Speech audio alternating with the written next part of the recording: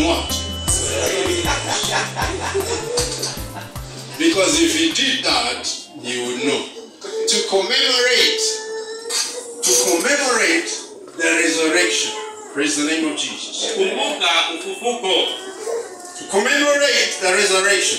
But the Holy Spirit is going to help him to give him a word to fill it. That's why I love the Holy Spirit. Hallelujah. To commemorate resurrection. That's why we have Easter.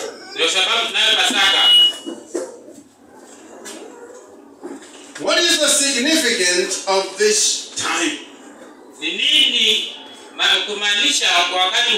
and this season? Why do we call it Easter? We remember the most important thing in the life of man. The death and resurrection of Jesus Christ. Praise the Lord. Praise the name of Jesus. Hallelujah. Amen. We'll move very fast.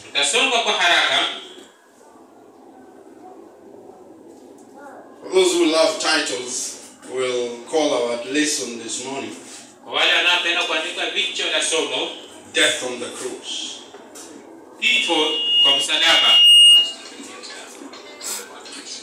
We celebrate Easter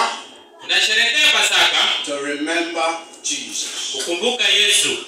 Because it is written that God came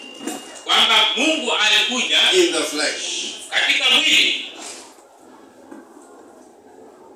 And then he died. He was buried. And he resurrected by the power of God. And he was taken up into heaven.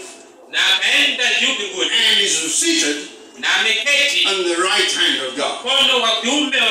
And that is a mystery. 1 Timothy chapter 3 and verse 16. You read that and let the Spirit reveal to you what it means. God came in the flesh. God became man. And he died on the cross. And he went down into the world of the dead. I talk about the final move of God on earth. That will bring in Jesus. The second coming of Jesus. And the end of the world as we know it. Hallelujah. Amen. We're talking about Easter.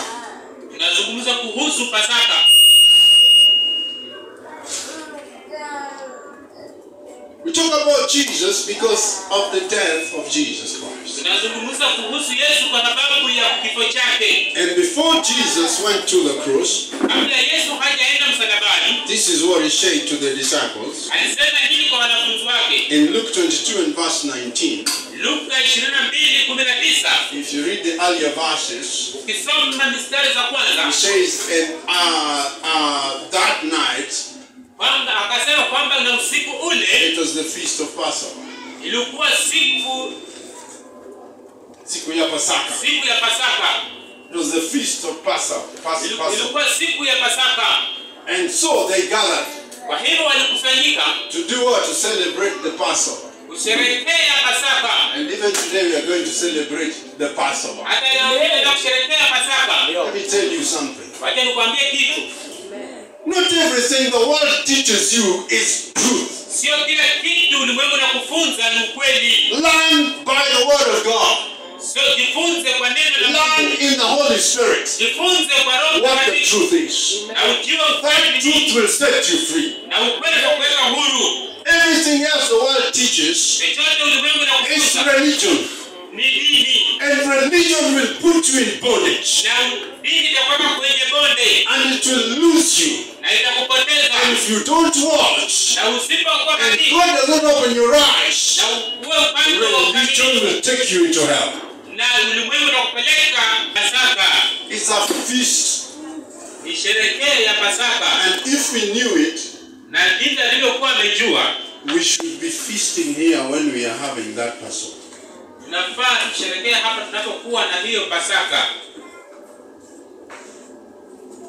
We need to have unleavened bread.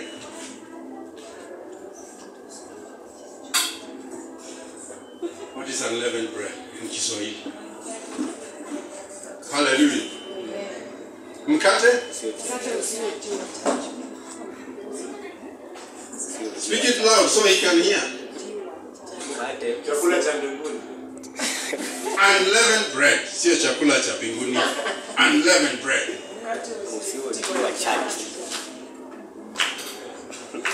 Hallelujah. Amen. One of the unleavened bread we know is chapati. Chapati is unleavened bread. And in fact, we should bring chapati here and break it when we are feasting, because that's unleavened bread. Bread, what this bread that you take, super loaf. Wanaweka nini in? Yeast. When you put yeast, that bread now becomes leavened. That's why Jesus said, beware of the leaven of the Pharisees. Unleavened bread is yeastless, without yeast.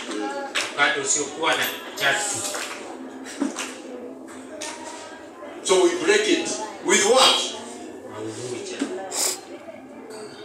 With a cup. The drink, the fruit of the vine. Hallelujah.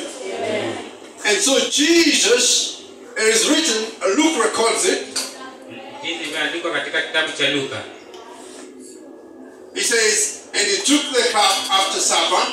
It means he had already eaten. Because it is written, he took the cup after supper. And he blessed it and gave it to them. And he told them, drink this. It's my blood in the new covenant. In the same way, he took bread and he broke it. And he gave it to them. And said, take this and eat. It is my body that is broken for you. And then what does Jesus say? These are the words of Jesus. In the scripture I've just mentioned, Luke 22:19. It says, do this in remembrance of who? Of Jesus. So what are we doing in remembrance of Jesus? We are breaking bread, drinking the cup. What are we doing? We are remembering the Passover. Praise the name of Jesus. Jesus. And why are we remembering Jesus? Jesus reminded us, for every purpose that there is, if we are to remember Jesus for any reason, let us remember him because of his death. Praise the name of Jesus. We remember him for what reason? Because of his death. Because it is in his death that we have eternal life. You see, the devil was very happy the day Jesus carried the cross. When he had been beaten with stripes, and he was weak and faint because he had eaten nothing, and they gave him the cross to carry, and he fell down 3 times. The 3rd time he could not stand up, so they pulled a black man Na mtu mmoja akatokezea. One called Simon of Cyrene. Akaitwa Simon wa Cyrene. And the Roman soldier with a sword and a spear. Na maskari ambao walikuwa pale na mkuki. Commanded him. Akamwamuru. By force. Kwa nguvu. Take the cross of Jesus. Beba msalaba wa Yesu. Carry it up the hill. Na ubebe uelekee kule. Hill. Kwa sababu yake. Because we must crucify him. Lazima asulubishwe. Praise the name of Jesus. Jina la Yesu litukuzwe. The devil was celebrating.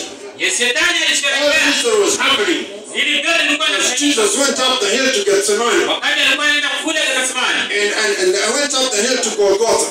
Akaelekea kule Golgotha. The devil was celebrating. Shetani alikuwa anasherehekea. And then they nailed him.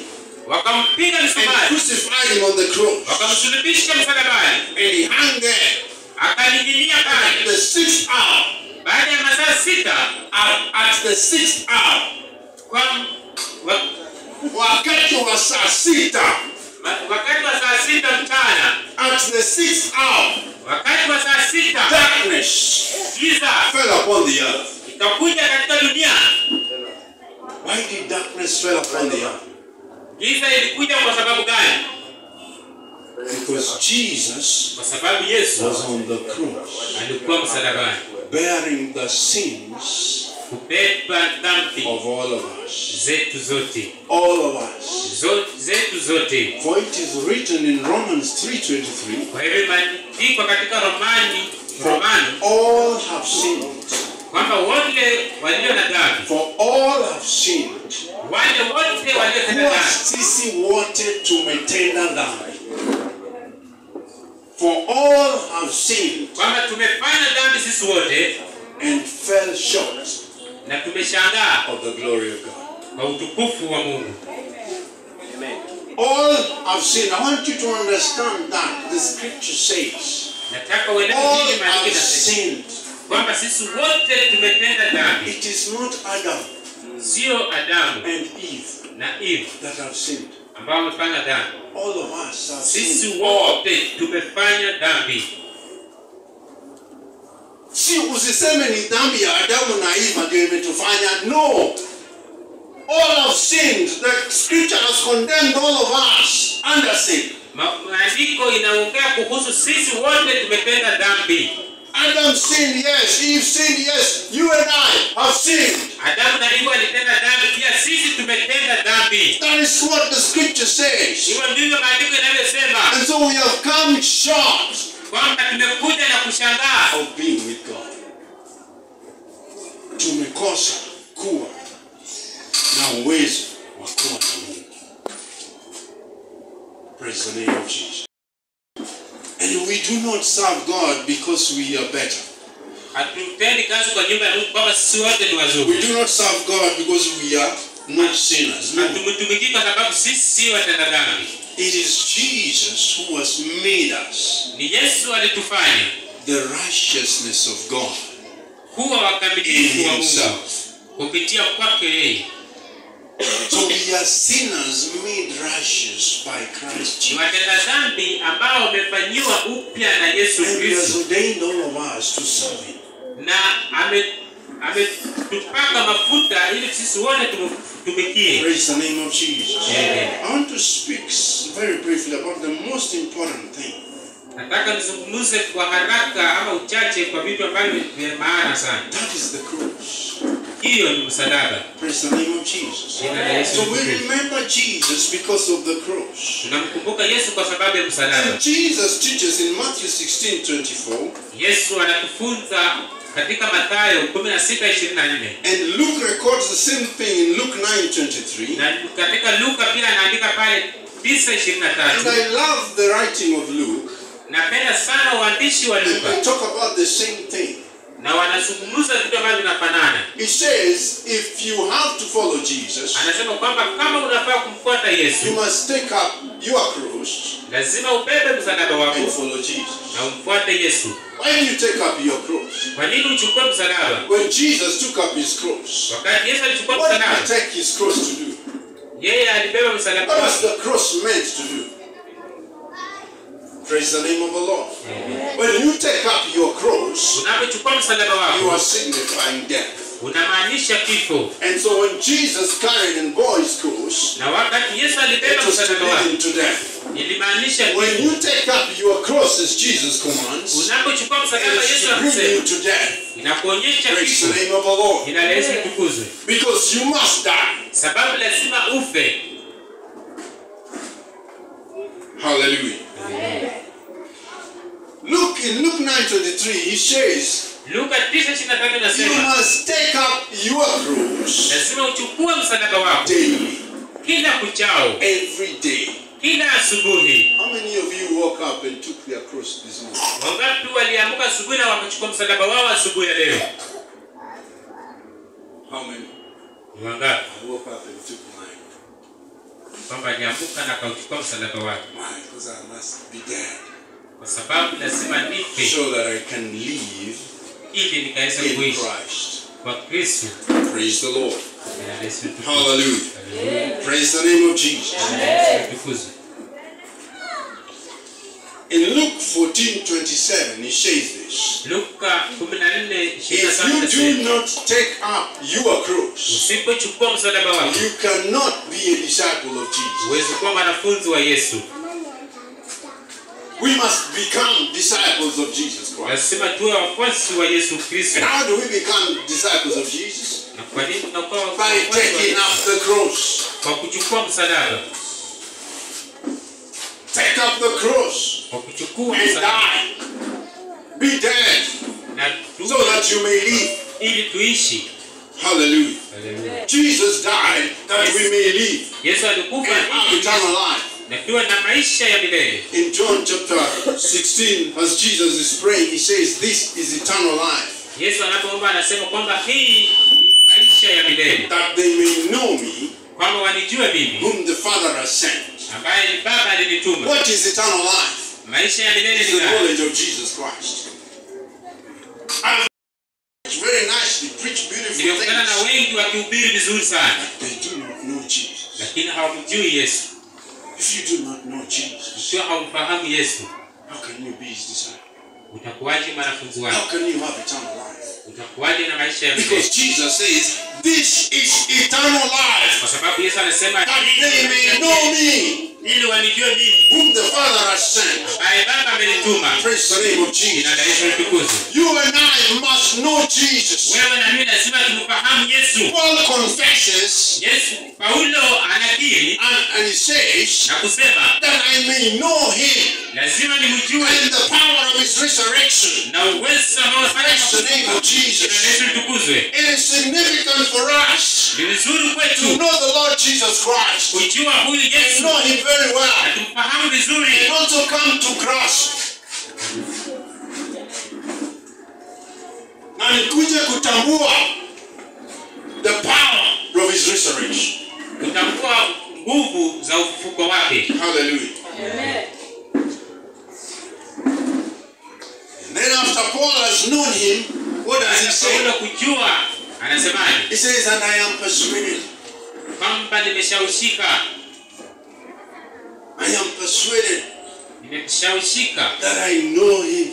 Kwamba nimfahamu. Whom I have believed. Ambaye nimemwamini. Praise the name of Jesus. Jina la Yesu litukuzwe. He now knows him. Sasa anamfahamu. Whom he has believed. Sasa amemwamini. Do you know him whom you have believed? Wewe unayemjua, mnayemwamini. You know, some of us are just Christians.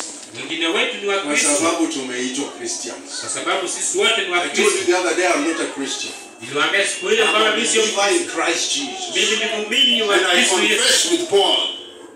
I know him. Ninamjua. Whom I have believed. Ambaye namwamini. Whom have you believed? Wewe unaamini nani? You better know him whom you have believed. Wewe unamjua nani? Daniel knew him.